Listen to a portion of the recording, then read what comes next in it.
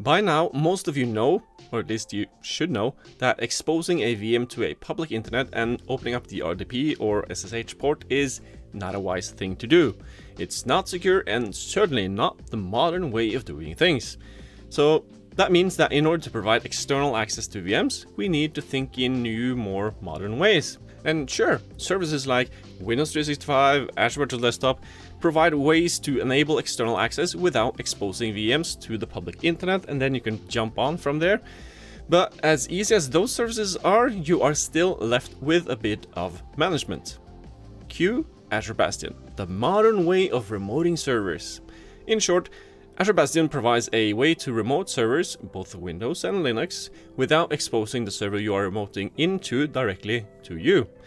Meaning that if you're remoting from across the internet, then the server you are remoting into does not have to be publicly exposed.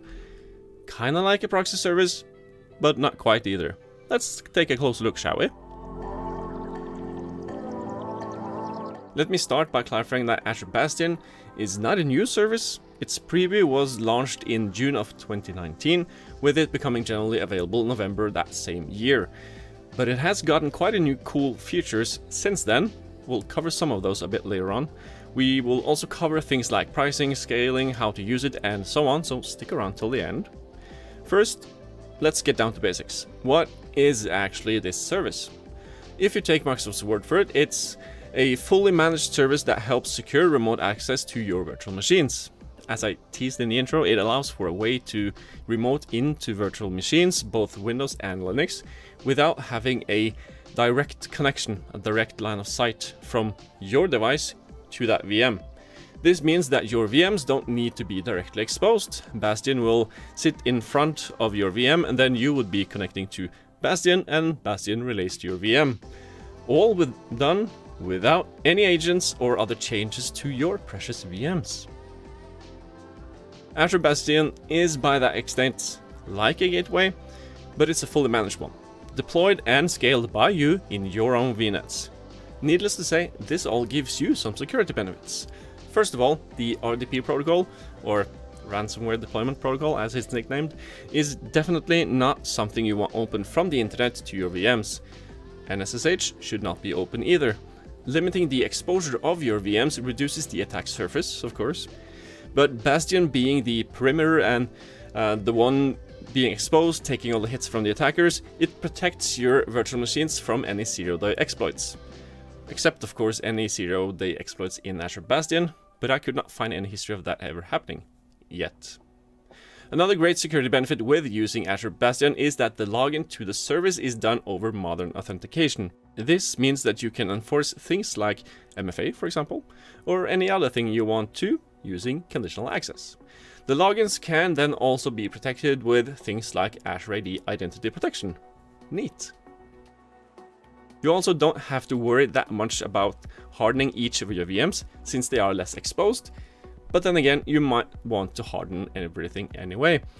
And while we're on the subject of benefits, I can certainly benefit from you clicking that like button, that subscribe button, your comments down below, and so on. So please do hit that like button and subscribe to the channel if you're not already. Now you might be thinking that, hey, all these things sound great, but how does it actually work? How do I use it? Well, the basic way of using Azure Bastion, you know, like a user wanting to remote into a VM, is to browse to that VM in the Azure portal, then click Connect, select Bastion, and then on the Bastion page you enter in the username and password you want to use to log into the VM. What you then get is a new tab in your browser that contains your remote session, be that a RDP session or an SSH session. As expected, since we are in a browser here, this is all HTML5 based and uses HTTPS. So you do need an HTML5 compatible browser, but most of them are these days. You can also swap out the username and password you use when connecting to your VM to a private key, either supplied by you or one stored in a Azure Key Vault. As for how Azure Bastion works, well, when you deploy Bastion, you assign it a public IP address and you deploy it in a dedicated subnet named Azure Bastion Subnet. If you're using the basic SKU of Azure Bastion, then this in essence creates two Azure VMs called instances that are load balanced, and those handles the connections. But since Azure Bastion is a fully managed service, you never see these VMs, you only see the Azure Bastion service. When a user then tries to connect to a VM through the Azure Bastion service, the user connects via HTTPS to the public IP address of Bastion, and Bastion will connect from its dedicated subnet to the VM using the port and protocol the user specifies. Because yes, you can use any port you want, you're not limited to the default 3389 or 22. And since Bastion is doing a connection from its own dedicated subnet, you would then need to have your NSGs configured to allow connections from that subnet on the ports you want to use. Bastion needs to have a direct line of sight from its subnet all the way to the VM you want to connect to on the ports that you want to use to connect. Now, I mentioned earlier the basic SKU of Azure Bastion, and currently Azure Bastion comes in two different SKUs. You have the basic one and you have the standard one. Both of these are priced by the hour, but since you cannot stop or deallocate Bastion at all, the prices are pretty static. Unless of course you are using the standard SKU and do a lot of scaling up and down. But let's cover the differences in these SKUs. The basic SKU will do pretty much all you need in a simpler scenario. It gives you 2 load balanced instances, both of which will support around 25 concurrent RDP sessions or 50 concurrent SSH sessions. With the basic SKU, you can then connect to your VMs from the Azure portal, and that's about it. The standard SKU adds in a few more features at about double the initial cost of the basic SKU. Most noticeably, perhaps, is the ability to scale. With the standard SKU, you can scale from 2 to 50 instances, meaning you can support up to a total of over 1,000 concurrent RDP sessions or well over 2,000 concurrent SSH sessions. Keep in mind though that each additional instance comes with an additional cost. Moreover, the standard SKU also gives you access to 2 pretty cool features: native client support and support for IP-based connections. As those 2 features are the newest features of Azure Bastion, and since I teased new features early in the video, let's quickly take a look at them. IP-based connection is Azure Bastion's newest feature, becoming GA late in May of 2022, and it's quite cool actually. Initially, Azure Bastion was tied to Azure VMs for connections. You didn't actually go to the Bastion service in the Azure portal to do any remoting. You would go to the VM and then select connect from there. But with IP-based connection, you have a new option on the Bastion service itself in the Azure portal.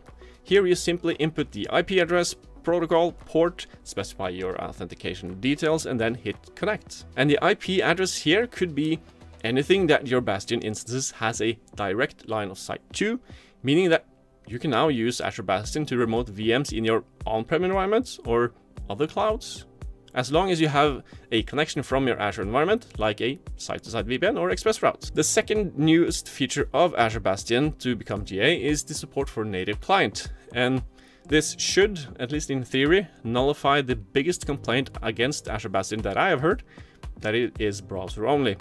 With the support for native clients, you can have that good old RDP experience directly from your local device to your Azure VMs, complete with things like file transfers. The reason I said, at least in theory, is that it's not as simple as starting up your RDP client and inputting a destination.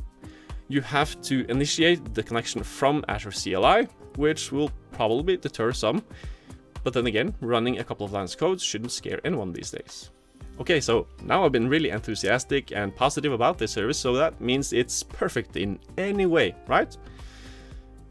Well, it does have a couple of limitations, so let's go over some of them. Like with a lot of other Azure stuff, IPv6 is not supported at the moment, meaning that it can only support a public IPv4 address, and it can only connect to IPv4 addresses.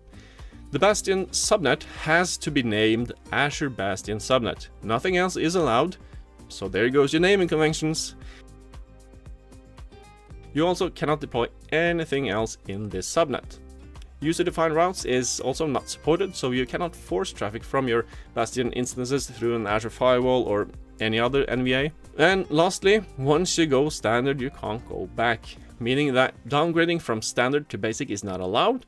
You would have to redeploy, which honestly is not a whole lot of work, But while we're on the topic of deploying Azure Bastion, make sure you are subscribed, because setting up Azure Bastion in all kinds of cool scenarios is the next on my video to-do list. Once it's out there, it will probably be linked up here. In the meantime, I'll place another nifty little video for you there. Thank you for watching.